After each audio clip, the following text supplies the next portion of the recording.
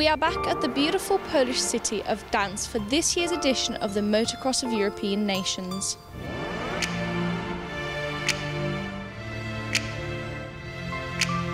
Located in the north part of the country, Gdansk has a rich history dating back all the way to the 10th century, and with plenty of sightseeing hotspots around, as well as a stunning beach along the Baltic coast, it's obvious why the city attracts so many tourists from all over the world.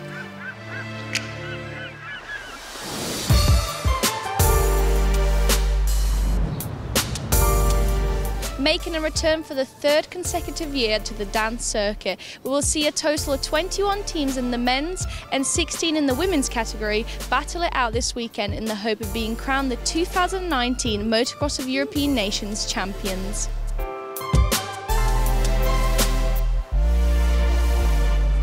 And of course, there can only be one winner. And who will it be? Will it be Italy once again following their last year's clean sweep?